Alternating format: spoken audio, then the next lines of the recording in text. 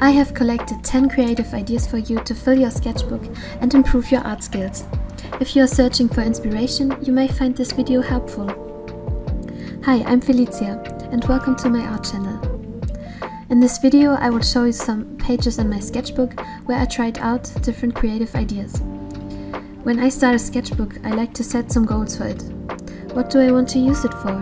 What worked best for me is to set goals that take away the pressure to be perfect. I like to write it on the first page. When I allow myself to experience and make a lot of mistakes, I actually use the sketchbook very often. Anytime I wanted the sketchbook to be super pretty, I didn't use it.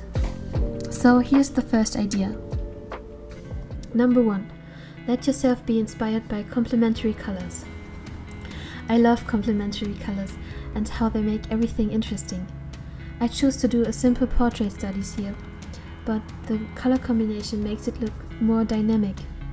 I think you can choose any topic that you like and try out these color combinations. To find the right ones, take a color wheel and look at the opposite colors. Number 2. Play around with random splashes of paint, coffee or wine. You never know which association you will have when you see the random paint splatters on your paper. Be careful not to make a huge mess around you. You can also draw anything on top of it with ink, for example. I think that's a really fun and cool technique. Or you can create unique characters out of the shapes.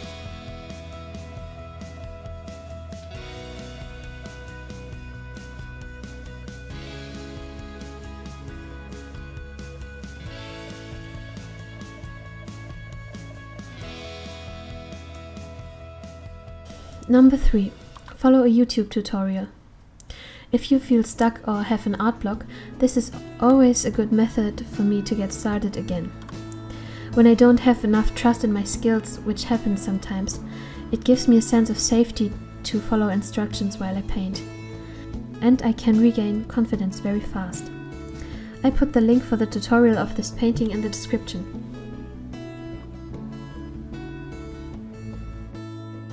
Number 4. Paint intuitively. Let your imagination flow and pick colors that you love, or even doodle around with any material that you like.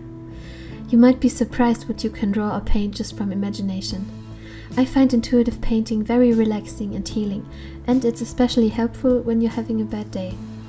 I know it can be very hard to let go of perfectionism, but it can be really worth it. Number 5. Make a collage. Okay, that's not painting or drawing, but it can be very helpful to boost your creativity or to get ideas for a painting that you want to do.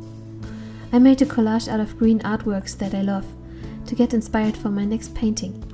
It's a nice exercise if you want to do something creative, but you don't have energy to paint or draw. Sometimes my energy for painting is so low, but when I do other creative things instead, my creativity and motivation can come back very fast. Number 6. Draw scenes or characters from your favorite movie or series. It's always so nice to draw characters that you love. And maybe you will get out of your comfort zone because you're choosing a very unique scene. I was very inspired by the movie Whisper of the Heart. I always try to capture the overall mood in the scenes, or the feeling I had while watching the movie.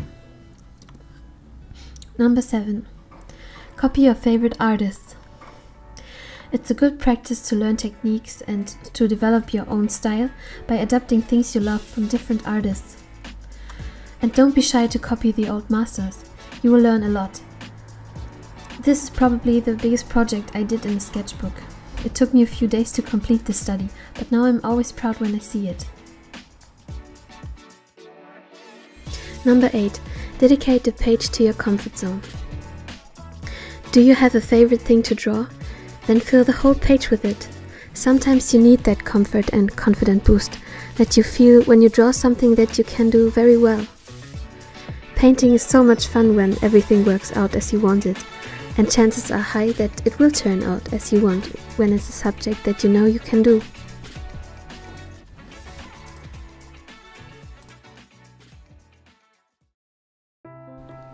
Number 9. Draw something you want to master over and over again. You can dedicate a page to something you always struggle with. If you dedicate a few hours to a subject that is hard for you, it will be much easier to apply the knowledge in your next painting instead of struggling again. Let's say it's hands or body anatomy. I always practice those to make my life easier when I want to draw characters. It can be beneficial to pick a subject that you don't paint often. This way you can challenge yourself to change your perspective and try out new things. Number 10.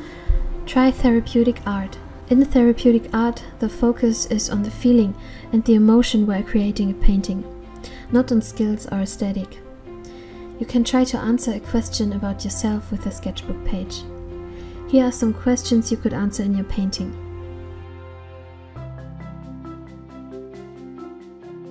Don't think too much about the answers to these questions. Just start with some colors or doodling, and it will come out automatically. I answered one of those questions on this page. I wanted to paint with gouache, but then I quickly decided to use an ink pen instead.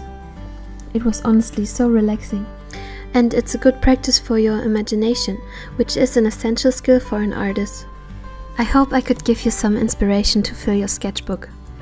If you use one of these tips and you want to share it with me, I'd be so happy to see them. Just send me a message on Instagram if you like. It always makes my day if I was able to inspire someone to create art. And I love meeting new people and other artists. If you like my videos, subscribe to my channel and leave a comment if you like.